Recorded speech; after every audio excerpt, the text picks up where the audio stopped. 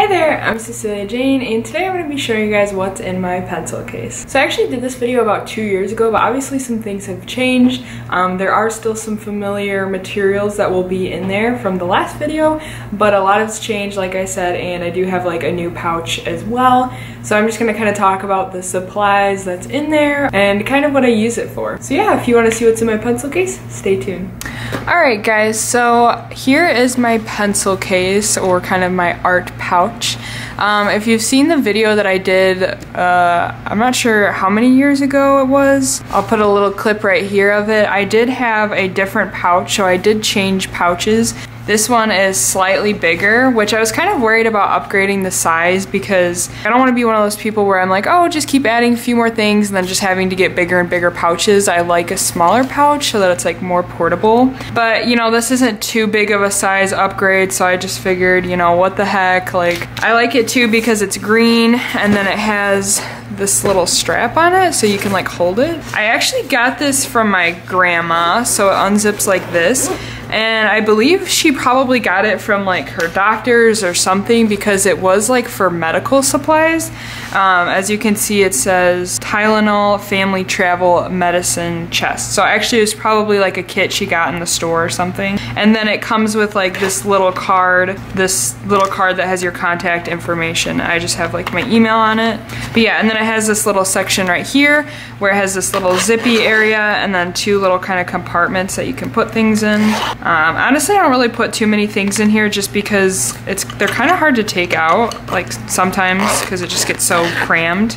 And then also occasionally I'll put this pouch in here because it actually does fit. So I'll put this pouch in here occasionally, and then this pouch is just lifestyle. I think it's just a random pencil pouch I got from my friend, and inside of it I just have my Molotow markers, which this is the extent of my collection right now, which it does fit in here. It all fits in here, but you know, if I buy more I don't think they'll all fit in here, but for right now this is like how I store them, kind of just with my pouch. So anyways, let's get into the contents of this. So if you have watched that video I did in the past, some things have changed, but I do have some staple supplies that I usually always keep with me, so there may be some repetition, but I do think it's changed quite a bit. So I have a little pin right here too. Yeah, I just have this little leaf pin. I don't know, I should put it somewhere, but it's just in here right now. And then also I do plan to, like, I've had this for a minute now and I do want to decorate the cover with something really cool.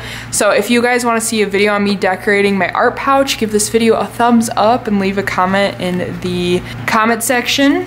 Okay, so in here we have a little Altoids tin, and this just has some dried up gouache in it that you can like reactivate. And if I'm ever out and really just want to add like a pop of color or just need a little bit and want to use something kind of like watercolors, you can use this. I used to be all about the idea of this, but I have not used this in forever. Honestly, if I'm gonna watercolor, I usually just bring like watercolor with me, but this is nice to have and it's a good idea to like just keep some dried up gouache with you. You can use it as watercolor. I have my backup pencil erasers and lead. I like to work with 2B. Well, actually, I like to work with a much softer lead, like a 4B or an 8B. This is just what I have in my bag. I don't think they make lead a lot softer than that. I feel like I've tried to find it, but I don't know. That's what I have. And then these are the eraser caps for a pencil that we will get to once we get into this section.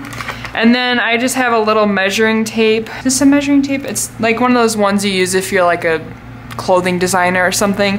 It's just kind of convenient to have if I need to know the measurement of something like really long. This is just small and compact. I just put a piece of tape around it just to keep it all together. Alright, so this was semi-organized of like stuff I use more frequently and then stuff I use less frequently, because when I first like put everything in this pouch I did organize it a little bit, but I don't know if that organization is really kept, if it's really true to what I just said, but we'll see. Also, there's this little pouch on the side, which is kind of nice, and in here I just have this tiny little measuring tape, which I think is like a gag gift that I got at Dick Blick, but honestly it's super convenient. It measures up to 3 feet, and I'm like constantly measuring stuff. Like I'm always measuring stuff, so this is just so nice to have. And then it has that little thing where you can, yeah, I always measure stuff, so it's really nice to have. And then we just have this little gold clip in here. And then I think I actually keep my ruler in there as well. This is just a Pacific Art ruler. I like it because it's super small and compact. It measures in inches and in centimeters. It's very sturdy. And then on the back it has some like basic conversions, which is kind of cool. Yeah, I just really like it because it's really sturdy and it's small. You know, if I just need to make some like straight edges or something, it's really nice to have. All right, and then we have my kneaded eraser, which the kneaded eraser that's in here isn't the kneaded eraser that says on the front. I think that one just got old and I just put a new one in here. But the reason I kept this little case was because when things are just kind of floating around in my pencil case, they can get, you know, like pencil shavings on them or just kind of debris. So it's nice to have this little case to keep it in there. And the case is from Lyra, Germany. I'm not gonna even try to say that, but yeah, basically a kneaded eraser. And then in here, I think this is just a Dick Blick kneaded eraser. So that's what that is. I have a basic Sharpie because, you know, sometimes you just need a Sharpie to like mark things. I have two different mechanical erasers, which if you guys aren't familiar with what mechanical erasers are, basically it's just like a mechanical pencil, but it's an eraser and, you know, you can pump it and it's nice because they can get a lot of detail. And I have two different sizes. This one is the Mono Zero Tombow, I always say Tomboy, Tombow Mono Zero, and it says 2.3 at the end, so I don't know what that exactly means. And then this one, all of the labeling is pretty much came off. I think it says Factus M2, I don't know. But you can find these like everywhere, just look up mechanical eraser. We have a Stabilo Fine Point 4 in gray, and it's just nice if you want to do like gray line art. Truthfully, I really don't use this that often, but if you don't want to have as harsh of a line art as black, a gray one's nice. I have a Papermate Ink Joy Gel 0.7, and I think this is like one of my favorite types of pens just because I like how smooth it is. As you guys can see, it's just like, it's so buttery and smooth. Although it does not beat my absolute favorite pen, which is the Toll pen. This one is just so smooth, but honestly they're pretty comparable, but I don't keep this one in my bag. I just have this one on my desk for like business related manners. But yeah, this is one of my favorite pens. And this one again is not in my pouch, but this is the Pilot G2. This one is super smooth as well. I just like really juicy pens. We have my Pentel ink brush pen. This thing I have had forever, probably 6 years or more. It's actually a very popular art item, I believe, and it's just a really nice brush pen, and it's refillable. That's why I've had it for so long. Oh, I need to put a new cartridge in, but yeah, this is just super nice. There's so much variation of width. It's always juicy, you know, if you keep the cartridges filled. You can do dry brushing with it, all sorts of things. It's probably the best brush pen out there depending on like what you're looking for. Then I just have a Golden Uniposca. This is in the size 5M. I just like adding touches of gold to things. I just really like gold. I like metallics, so this is just for if I'm doodling around in my sketchbook and just want, you know, a little touch of gold. I just have a standard Bic mechanical pencil in size 0.9. I like a thicker lead. Traditionally, you have like a 0.7 or a 0.5. This is a 0.9, so it's a little bit rare. Just, you know, a mechanical pencil. I have my pencil sharpener, which I got this one at Dick Blick. So the top just comes off like that, and then you can empty it like that. The only complaint I have about this eraser or this sharpener is that sometimes all of the sharpenings will get stuck in there, like they won't go down and then it won't sharpen at all, and then you have to unclog it because it's so compact right there. But the reason I like this sharpener is because of the size. Obviously you can see it's kind of like a mascara wand almost, and it fits in a bag really nicely, whereas like a big chunky block kind of fits a little awkwardly, so I like this size and kind of the shape of this one. Then we come to my kind of two fancier mechanical pencils. This one's a Graph Gear 500 0.7 Pentel. This is what I have that extra erasers for and extra lead for this pencil, and it just has some normal graphite in it right now. And then this one is a Pentel as well. This one's a 0.5, and this one also has the eraser like the other one. And then this one I actually keep red lead in because, I don't know, it's kind of fun to like draw with red lead sometimes. So this is the most recent mechanical pencil I have purchased, and it's like probably my favorite. I use it the most. This is the brand Ooly. It's O-O-L-Y. I don't know exactly how many millimeters thick it is. It doesn't say on here, but as you can see, this is the 0.9, so it's significantly thicker. I think it's like 1.8 or something like that. So yeah, as you can see, it's like significantly thicker. I just really like drawing with a thick lead. I'm not sure why, but I just think it's really nice. The only downside to this pencil is that it doesn't have an eraser at the top, but at the top it does have a sharpener, which is kind of cool, a sharpener for the lead, so you just take it off and you can sharpen the lead. But I actually like working with the dull lead, so I don't sharpen it. But yeah, this is really fun. If you've never drawn with thick lead, I highly recommend it. It's kind of fun. And I just purchased this at Dick Blick. It was like kind of in the novelty items, so like kind of the fun items, and it was like a pack of 4, and it came with like some lead and refills and stuff. So then I have this Sakura Jelly Roll. It's just like a little gel pen, and it's kind of like a rose gold. It's just really pretty if I'm like doing anything. I just again want to add like, you know, a little bit of decoration. And sorry if this stuff's kind of dirty. I mean, obviously I use it and it's like in a little pouch where other dirty things are, so things just kind of get a little dirty. But yeah, so this is a jelly roll. Sakura doesn't really say the color, but yeah, it's like this rose gold and it's really pretty. And then I always keep a Prismacolor Kohl Erase. I keep one in blue. And then I also keep one in pink, and right now this one's in a pencil extender because as you can see it's very small. I like to get my money's worth, and also I just think small pencils are so cute. I kind of save them. I plan to do something with them, but it's kind of cool to get like the full pencil usage, you know, so pencil extenders are really nice. I would definitely recommend getting a set. You know, you save a lot of money like utilizing the full potential of your pencil. So yeah, I have a blue Kohl Erase and then a pink Kohl Erase. And then usually what I draw with is I either draw with a 4B or an 8B pencil. I just like a softer lead. So this is my favorite type of graphite pencil. It's the Kimberly 4B General Pencil Co. I love these pencils. I bought a pack of 12 of them off Amazon because I just go through them so quickly and I love them. And then it just has like this Pentel eraser cap on it, just because it doesn't have the eraser on the end of it. And then I just keep an extra in here because this one's kind of running low, and if I'm doing a graphite drawing, I'll go through it pretty quickly. So, and then I just keep 2 colored pencils in here. I have a white colored pencil and a black colored pencil. Again, it's in a pencil extender, and my cat chewed the back of this if you're wondering why it's all like gross looking. I use these, you know, if I have like black paper, like this one, if I have like black paper or black canvas and I want to sketch onto it, and this one if I'm doing like a dark drawing and I just want some black color pencil, something like that. I have this clip in here, which is nice if you're drawing, you want to keep your sketchbook down or keep a piece of paper on a drawing board. It's just nice to have clips. And then this is by far my favorite eraser. I have a bunch of extras because I just never want to run out, but it's the Staedtler's Mars Plastic. I'm not sure if I'm saying that right. It's like Staedtler or something. It's S-T-A-E-D-T-L-R, I believe. This is kind of ripped to shreds because I've had it for a long time. But yeah, it's like the best eraser. I love it so much. I've been using it forever. And then I have like kind of a semi-complete set of microns. I don't know what pouch I keep them in. I use them semi-frequently, but not a whole lot. I have a 0.08, 0.01, 0.05, 0.03, and then a brush.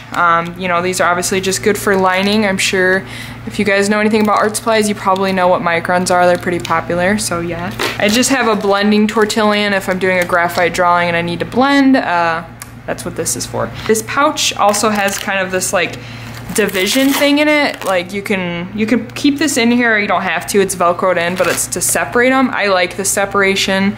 The more compartments, the better. So I just keep that in there. So that's everything that's on the left side, which is kind of like my more frequently used supplies, which I say that in quotes because it's kind of organized. All right, and then now we turn to the left side.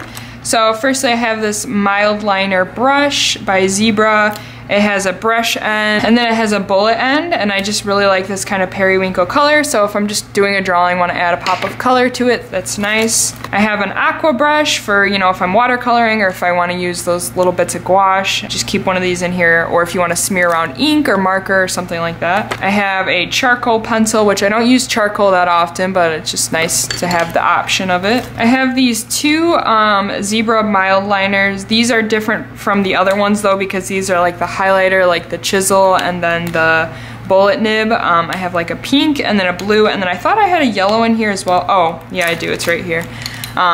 So kind of the primary set, I just like adding pops of color to my sketchbook sometimes, so those are nice for that. And then I have this Ecoline brush pen, which I think it's actually water soluble. I think that's kind of like its thing.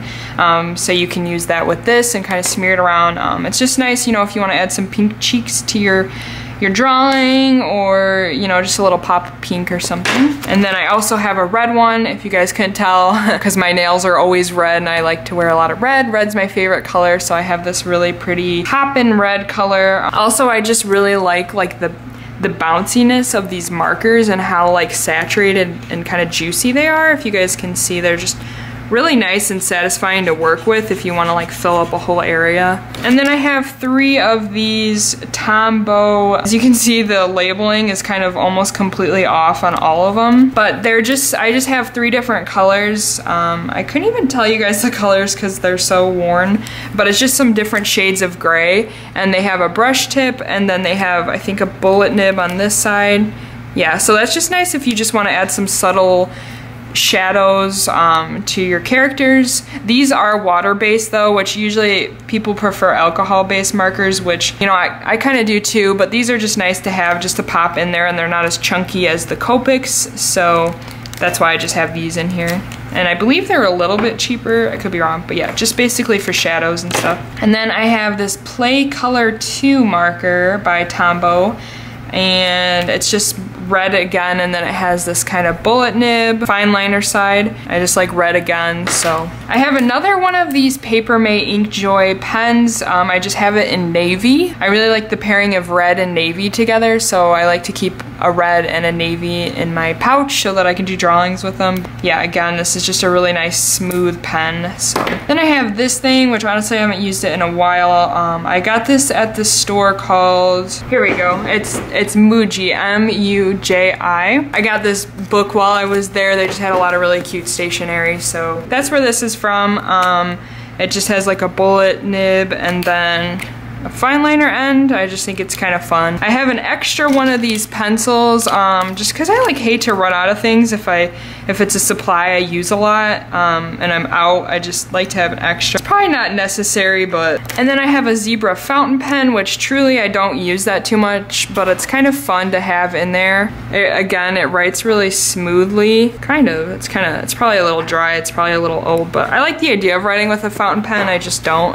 Then I have a Derwent Sketching Medium Wash 4B. So this is a water soluble graphite. So if I want to do like a watercolor graphite drawing, that's what this is for. I have the Jelly Roll by, I think it's Sakura or Pentel. Anyways, these are super popular. A lot of people use them for white highlights, but I'll be honest with you guys, since I found the Molotow markers, I used to keep a white Uniposca in my pouch, but now I keep a Molotow white paint marker in there because I just prefer Molotow over Uniposca just a little bit more. So I'll keep this in the pouch, but since I end up bringing this marker pouch with me anyways, I just keep this in here in the set, but I usually always have one of those. Yeah, these are nice for highlights. They're not as opaque, and sometimes they don't work as well, but you know, it's a nice backup, I suppose. Got a little piece of gum wrapper. And then I have a Stabilo brown liner in 0.4. So it's like this gray one, it's just in brown. Again, if you don't want to have as harsh of line art, you can use a different color than black. So I just keep those in there. And then we finally have a pink little paper clip. What a little boring thing to end on, but yeah. And then this pouch also has these little organizers or whatever. I don't use them, but yeah, so that was everything. If you guys ever want me to go like more in depth with the supplies, like kind of how I use everything, how everything swatches, that kind of thing, I'd totally be up for that, but I just didn't want this video to be too long. So yeah, that's pretty much everything in my pouch. Alright guys, thanks so much for watching. Hopefully you enjoyed this video a little bit and learned maybe a bit more about me as an artist. If you enjoyed it, be sure to give it a thumbs up. Let me know down in the comments below what are your must-use supplies. Also, be sure to hit that subscribe button if you want to see more videos from me. But yeah, thanks so much for watching. Bye guys. And now it's time to thank my wonderful Patreons who support me as an artist and get some awesome rewards in return, like their names at the end of my videos, stickers, zines, bookmarks, and much more. If that sounds like something that interests you, check out the link in the description.